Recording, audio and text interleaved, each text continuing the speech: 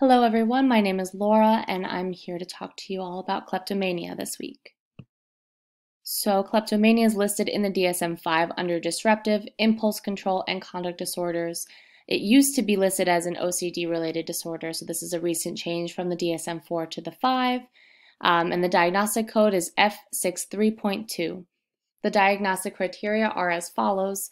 First, a recurrent failure to resist impulses to steal objects that are not needed for personal use or for their monetary value, an increasing sense of tension immediately before committing the theft, pleasure, gratification, or relief at the time of committing the theft.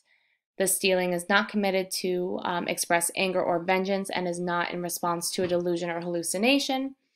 And stealing is not better explained by conduct disorder, a manic episode, or antisocial personality disorder.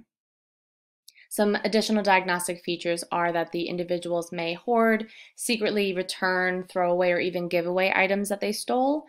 There's a lack of planning and forethought to avoid detection. So although someone will exercise some restraint and they're not going to steal directly in front of a police officer or in another scenario that will where an arrest will be inevitable, but there's not a lot of forethought into what will happen a few steps down the road.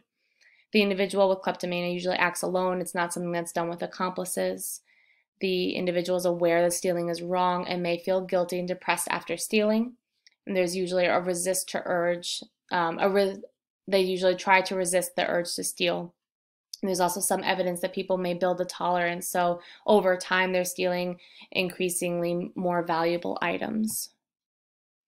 In terms of prevalence and comorbidity, the DSM states that 0.3 to 0.6 of the general population is diagnosed with kleptomania, and that out of convicted shoplifters, 4 to 24% of these have kleptomania. There's also a lot more females that are diagnosed than males with a 3-to-1 ratio. Kleptomania is linked to other behaviors and conditions such as depressive and bipolar disorders, especially major depressive disorder, anxiety disorders, eating disorders, especially bulimia nervosa, personality disorders, substance use disorders, especially alcoholism, and other impulse and conduct disorders. So in terms of the substance use disorders, there are neurotransmitter pathways associated with serotonin, dopamine, and opioid systems that are involved in this disorder. So as they are in other instances of behavioral addiction. So we do see a strong connection there, and it also comes into play in treatment modalities. The course of this disorder is that the onset can be at any age, although most commonly first noted in adolescence. There are 3 different pathways. So the first being sporadic stealing, with sporadic, which includes brief episodes and long periods of remission.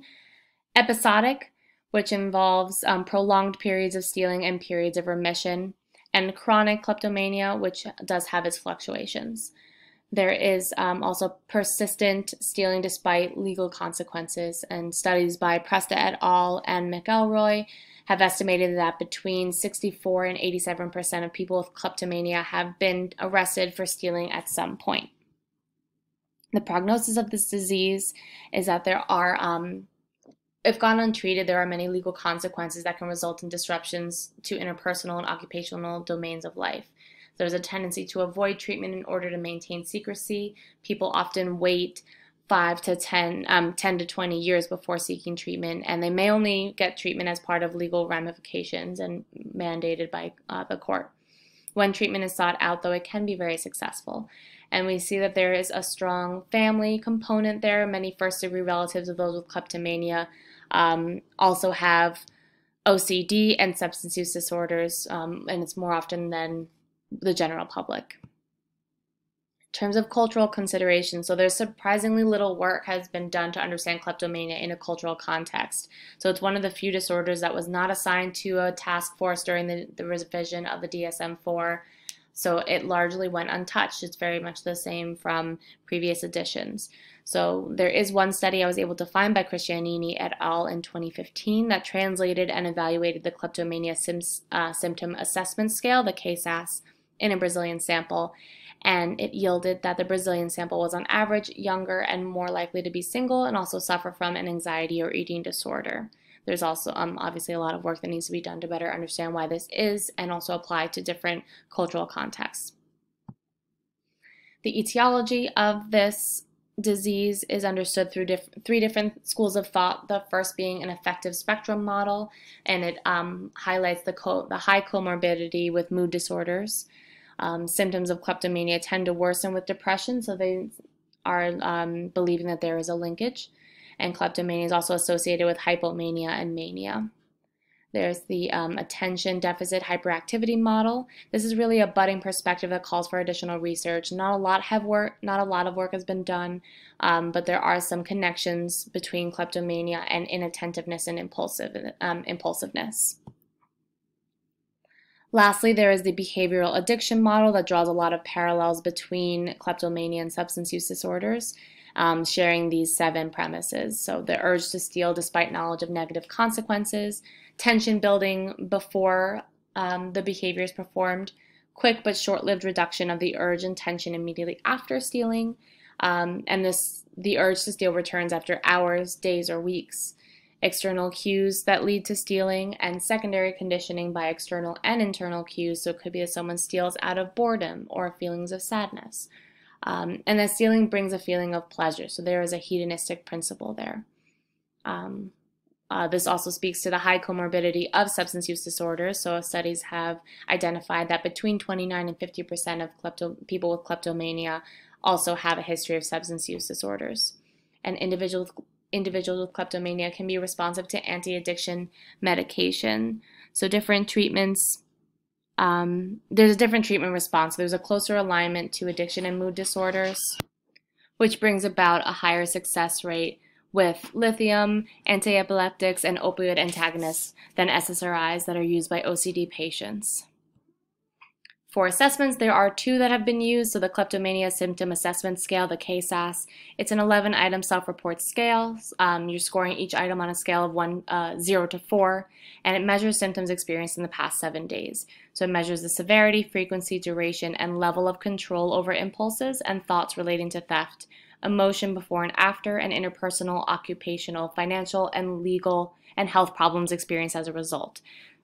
Remission is classified as a score less than 11, equal to or less than 11. There's the Yale-Brown Obsessive-Compulsive Scale. It's been modified for kleptomania, but it hasn't been validated on a sample of kleptomania. It measures time occupied and the degree of life interference, distress, resistance, and degree of control over thoughts, urges, and behaviors relating to theft. It's a 10-item self-report scale, and each item is scored 0 to 4. Later assessment is associated with greater shame and secrecy surrounding the disorder, so having a earlier intervention is always better for the prognosis. Differential diagnoses, you do want to make sure when diagnosing for kleptomania that you're separating it from instances of ordinary theft. So kleptomania is characterized by a lack of deliberateness, the object stolen lack usefulness or worth, and stealing does not serve a social purpose. So these are not people that are rebelling against their parents or the establishment or dared by their peers. You also want to make sure that you are distinguishing kleptomania from instances of malingering, antisocial personality disorder, and conduct disorder. So antisocial behavior is not limited to stealing. It's going to be present in various domains of life. And also that this is not part of a manic or psychotic episode or major neurocognitive disorder. There are, so the treatments used for kleptomania seem to focus on pharmacological interventions and psychotherapy. So in terms of medications, SSRIs are used, including fluoxetine, fluvoxamine, and paroxetine. And these were originally prescribed because kleptomania was thought to be more closely related to OCD than we think of it today. So studies yielded inconsistent findings. So some studies even noted that there is an aggravation of kleptomania symptoms when the patient was prescribed SSRIs. We're also now moving more towards using mood stabilizers such as lithium and valproate and anti-epileptic drugs such as topiramate. So they're demonstrating some process, but there's more research that needs to be done to better understand their benefit. There's also opioid antagonists like naltrexone that work indirectly on opioid receptors and creates a similar gratification of the urge. And there's research relating pharmacological treatment of kleptomania. The current body of research really lacks controls and consistent time frames, so we do need to tighten those up to better understand and see if maybe there is more benefit than we are understanding. In terms of psychotherapy, there is psychodynamic psychotherapy. We really rely on case studies because there's a lack of controlled studies to demonstrate empirical results, and cognitive behavioral therapy, including covert sensitization, aversion therapy, and systematic desensitization. So for covert sensitization, individuals with kleptomania are asked to imagine themselves stealing and then imagine what negative outcomes could arise, such as being apprehended and feeling nauseous and experiencing a shortness of breath. In aversion therapy, you're pairing an impulse to steal with uncomfortable sensations. This can be achieved by holding one's breath or snapping their wrist with a rubber band. And systematic desensitization is learning to control the urge to steal by controlling the anxiety. So a case vignette that I found and adapted from Tally 2011 is a 54-year-old Caucasian woman is seeking treatment for attention and concentration issues. Her psychiatric history includes major depressive disorder, attention deficit hyperactivity disorder, which was diagnosed in childhood, and post-traumatic stress disorder due to a car accident. This accident occurred 5 years ago while she was driving, and it resulted in the death of her husband and another passenger and left the patient with permanent physical disabilities. The patient was hospitalized once in her 20s for depression, and she reported that she has a history of alcohol abuse, but has been sober for 10 years. Patient shared that her childhood was marked with violence and chaos due to her father's alcoholism and constant conflict with her mother. The patient completed high school and worked in retail until becoming disabled. Her first session revealed that she periodically experiences feelings of great tension that are only relieved by stealing petty objects that she then keeps in a collection in her home. The patient reported that her first act of theft was when she was in high school, and she was detained but later released by mall security. The patient denied having ever shared this information with anyone and notes that her shoplifting has increased since the car accident. So you can see in this example that her symptoms are very dependent on other things that's going on in her life. So with the PTSD starting, although she did not return to her alcohol use, it seems that she had a spike in her kleptomania-related behaviors to kind of relieve that tension and soothe her anxiety. And here are the references that I used to compile and do my research for this presentation. Thank you so much for listening, and have a great week.